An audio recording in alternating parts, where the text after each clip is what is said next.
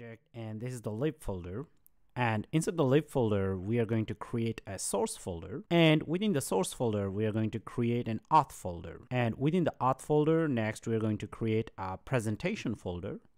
And this is what actually we call a presentation layer. Now, within the presentation layer, we'll have views folder and app folder. Now we're going to connect this together.